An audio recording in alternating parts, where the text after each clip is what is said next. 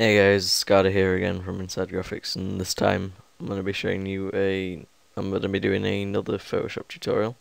The Photoshop I'm using is CS4. You can do this with CS5, but it may be slightly different. So if you are using CS5, I suggest you view another tutorial or try and find your own way of doing it.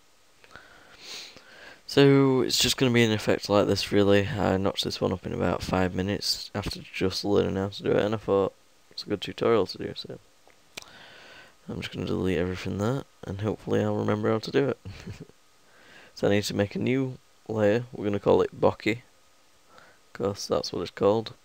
The effect Bokeh, it comes from the effects that if it's like a blur in the background of a picture, it's called Bokeh anyway.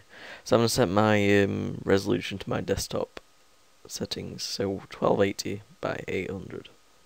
And you can leave everything the rest as apart from background colour. You need that as white.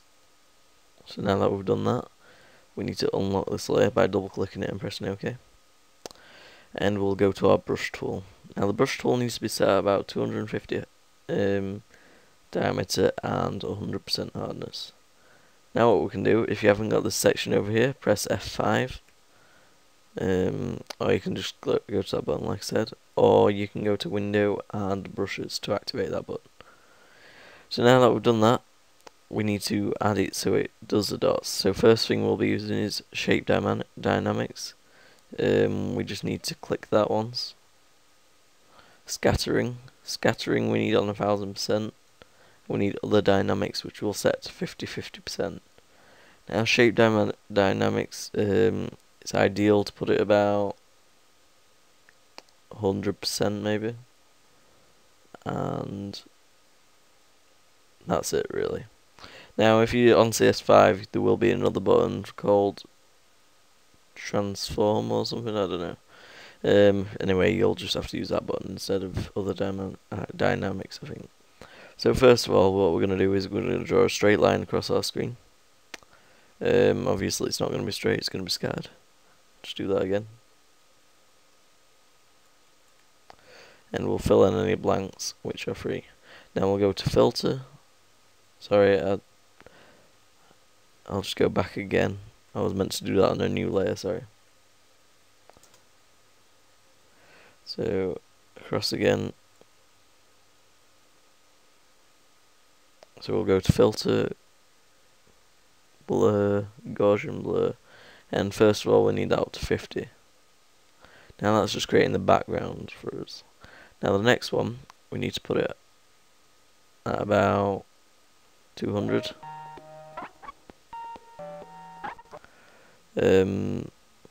This 200 one, we need to do the same again, just scatter it across the screen and fill in any blanks. Hold on 2 seconds, guys. Sorry, it's just Lloyd. And we need to go to blur, Gaussian blur, and we need it on about 30% this time. Now that we've done that, we need our last layer. Now our last layer, we can put the brush size down to 100. And we just need to dot around all over the screen, because this is going to be our last one. Now that we've done that, we need to create a new layer on top of that. We need to set our gradient. We can do this by double clicking there, or clicking once. And we need to add more colours. To add more colours, you just go underneath the line and click. I've already got my colours set up. The first one you'll need is, if you type in here, FF00F0. Second one is pure red, which is FF0000. Next one is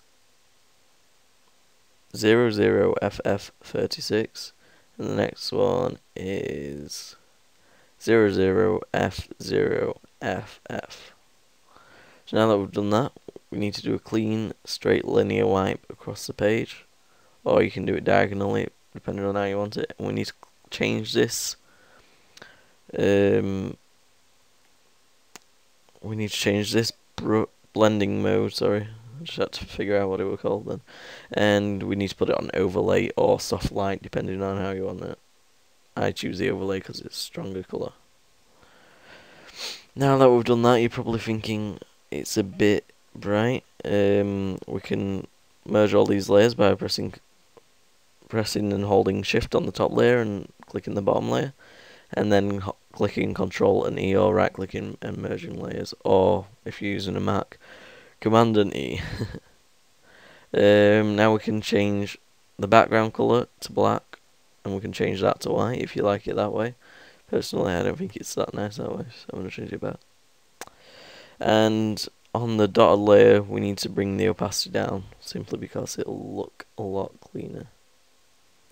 So that's all really. That's the Bokeh effect, just done simply to make a desktop background. So yeah, thanks for subscribing if you already have.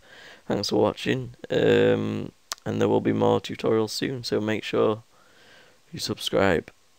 Thank you.